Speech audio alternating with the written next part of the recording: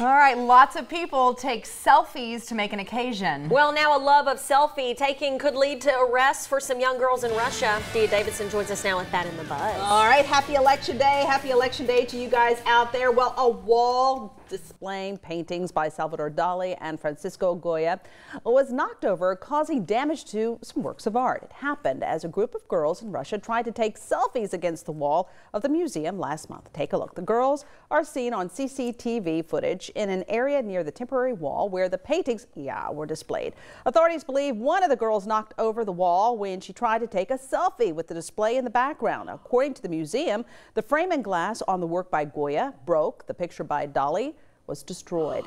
A police investigation is underway, and I hope her family's in the good hands of Allstate or State Farm or Geico or whoever their insurance company, because that's going to be a pretty penny, because they have not named the pieces of work yet that are the subject of this, so we don't know the value. Yeah, and surely they have insurance, though. You know, the museum, or, you know, they've got insurance. Oh, sure, but they will be filing with those families first. Yeah, and so of course we're talking about, you know, Salvador Dali with the mustache and something like this, and Goya, and so of course these are surrealist artists from the 1920s, and you know, if you're thinking about, okay, who can I kind of think of, and you're thinking about Pablo Picasso and Frida Kahlo with the unibrow, and so these are significant. This is big time pieces. Girls. Exactly, exactly, and so I guess I can understand why they were interested, because they're very modern and very abstract in their presentation, but still.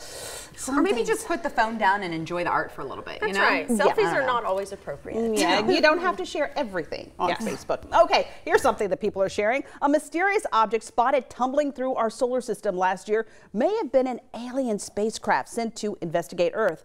Hello, Evelyn, are you listening? At least that's what astronomers from Harvard University suggest in a research paper. It was first discovered by a telescope in Hawaii and was traveling at speeds, they're saying, of 196,000 miles per hour. That high speed is what the Harvard astronomers are basing their theory on. We may never know if they are correct, or maybe it'll end up on a program called Ancient Aliens. Ooh, that show is good. It is.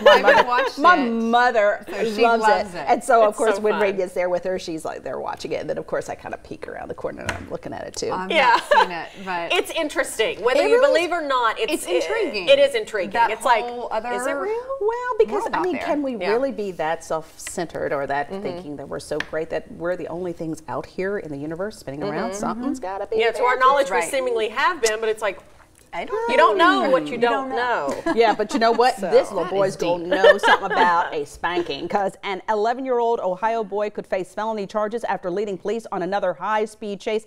You heard me right. This is his third one.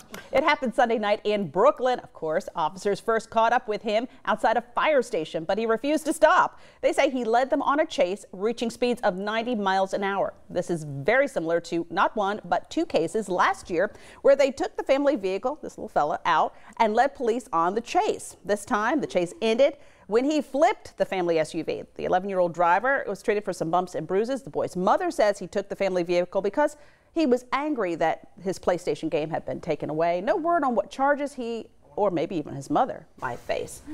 Oh, that's a good dose of parenting might help a little. That's a spanking. I'm Goodness. sorry. That's crazy. It's crazy. Exactly. It is. It's scary when you see that video. I mean, how many other people he's putting in danger. Exactly right. Over a PlayStation. I mean, he was going so fast. Right. Yeah, that is so pretty scary. Fast. Exactly. And that's the buzz. Okay. All right. Thanks, Dia. Thanks. All right. Stay with us, everybody. More LEX 18 News at 4 next.